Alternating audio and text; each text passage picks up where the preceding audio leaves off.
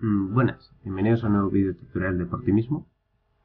Ya sé que ha pasado la Navidad ya, pero he tenido otra vez problemas con el micro y no he podido grabar. Y bueno, vamos a hacer este tutorial un poco retrasado. Vamos a hacer unas letras efecto vela. Vamos a meternos aquí, ponemos el color negro de fondo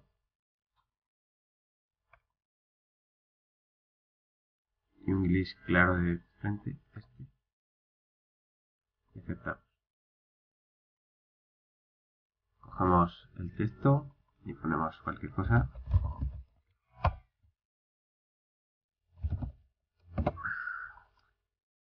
Tenéis que tener esta fuente una parecida.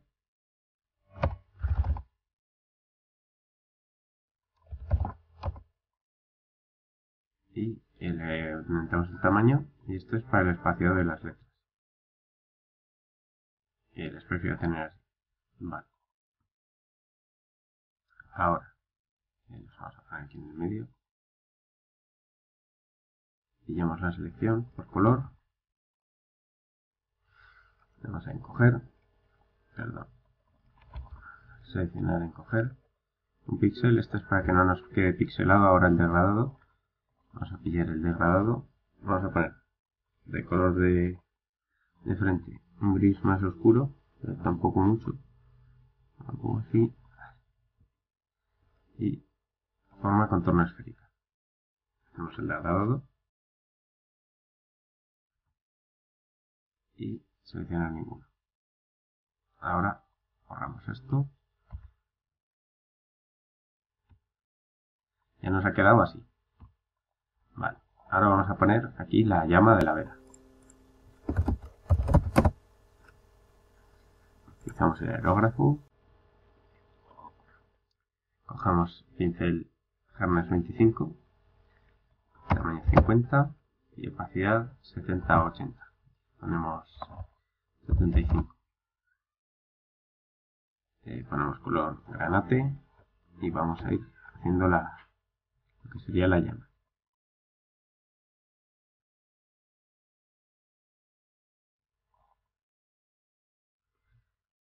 Ahora cogemos color un poco más claro, un naranja, y dejamos el tamaño 40.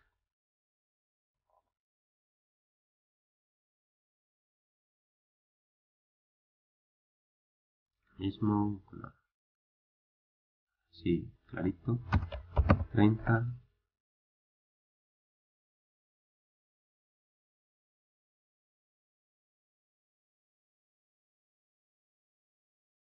Y 20. Y cogemos amarillo.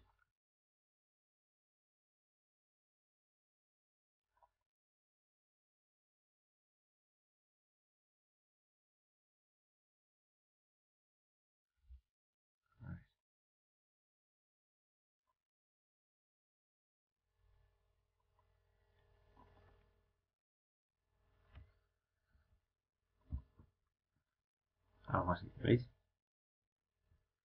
Vale. Ahora vamos a volver otra vez a la capa del texto. Vamos a capa tamaño imagen.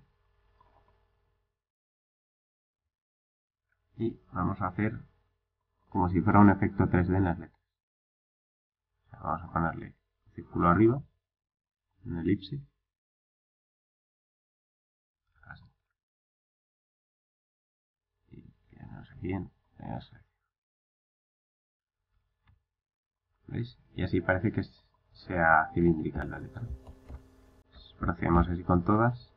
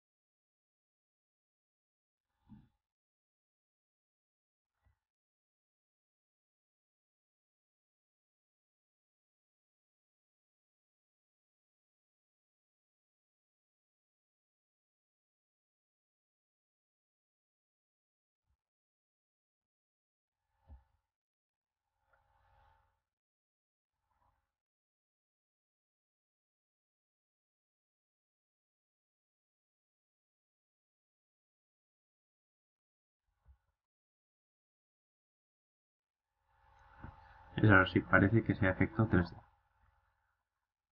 Vale. Vamos a hacer lo mismo abajo. ¿Vale? En este caso vamos a coger un color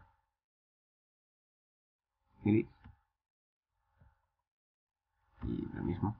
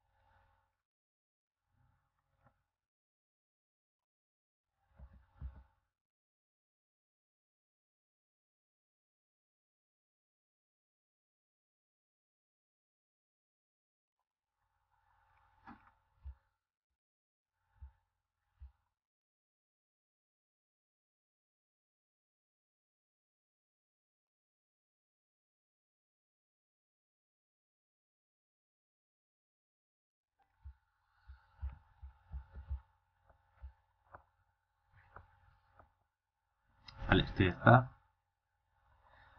Ahora vamos a hacer como gotas de cera. Mira, es muy fácil. Simplemente hay que coger la herramienta de dedo, un tamaño más pequeño.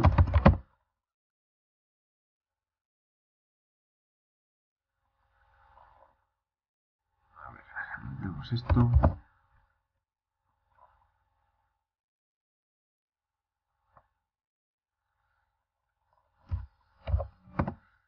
A ver, así.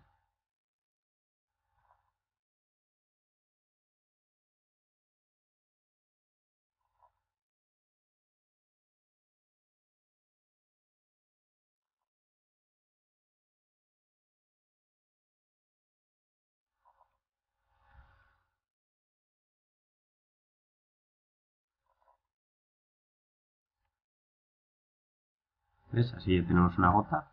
Vamos a hacer así en el resto de las letras. Y si queréis hacer una gota por dentro, simplemente cogéis el pincel, pintéis un manchurrón de blanco y la retocáis para que tenga forma de gota.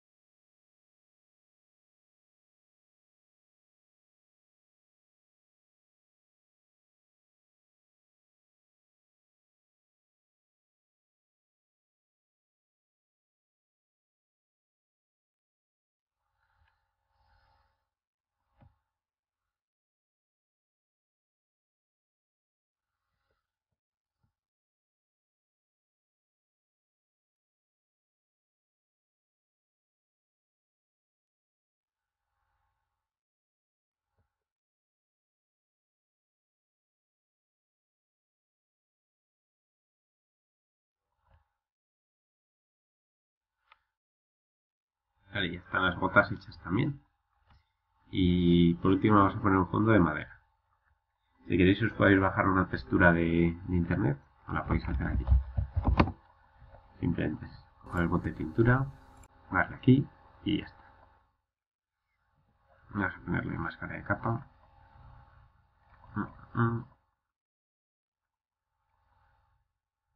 Esta así.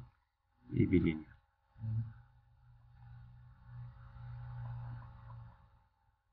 Era al revés. Sí. Sí. Y ahora bajamos la opción 60. Y hacemos la de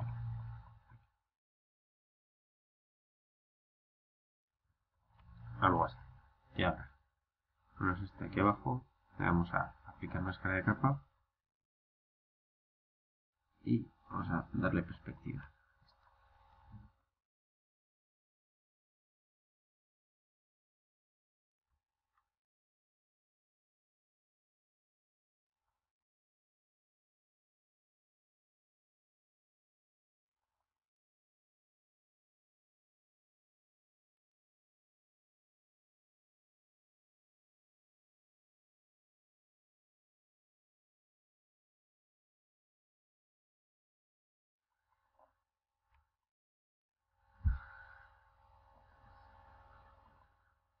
Vale, se queda así. Vamos a coger el pincel con esto, tamaño grande y negro, para quitar aquí esta línea, queda mal. Y difuminarla un poco. Vale.